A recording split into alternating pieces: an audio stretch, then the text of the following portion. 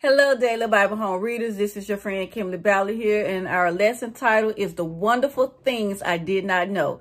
Well, I remember as a child once, I was walking with my mom, getting ready to cross the street, and suddenly she grabbed my hand and pulled me back. I didn't see, but there was a guy riding a bike a little too close to us. Sometimes we can't see or we don't see situations, but God does. We don't necessarily see how to maneuver. His ways can seem mysterious at times, but know that he is actively involved in the lives of his children.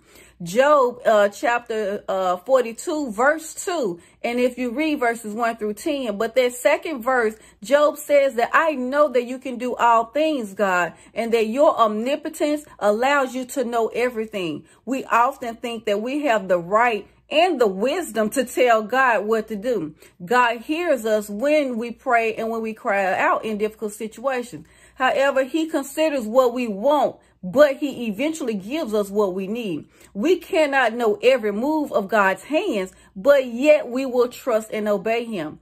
Well, the next time you're facing a difficult situation, remember that you can ask God the whys and the hows, but it's more importantly, ask him for his hand.